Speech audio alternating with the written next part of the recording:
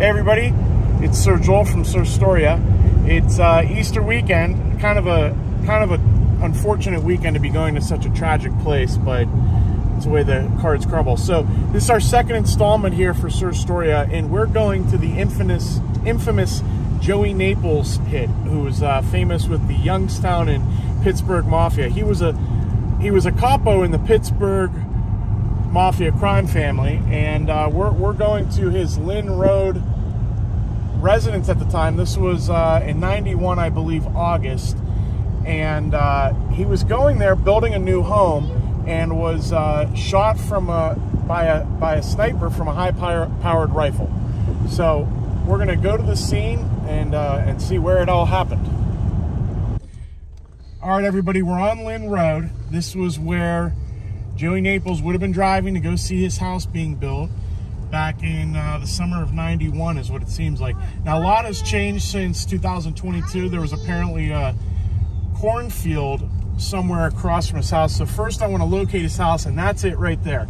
Okay, so I don't know how much of it was built at the time, but it's a monster, and there's a lake where it sits. Okay, so it's going to be coming up here on the right, but this house over here on the right, I'm going to see if I can pull into the driveway a little bit and pull out. So right here over to the left, actually, and so maybe a lot hasn't changed.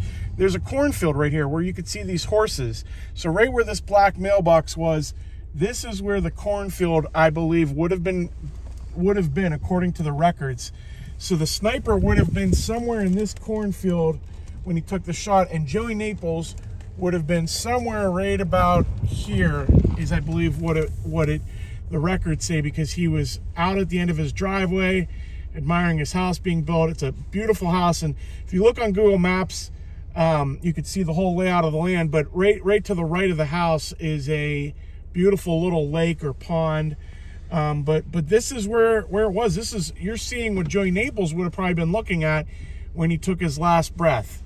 And just, you know, classic Youngstown mafia. You know, Joey was a capo in the Pittsburgh crime family. It's pretty much well known that Lenny Strollo orchestrated the hit to take control of Youngstown, but you can have to imagine here that somewhere over here was a cornfield. I'm guessing there probably wasn't a house over here. I think this was all cornfields in '91, but it's an amazing story, amazing story.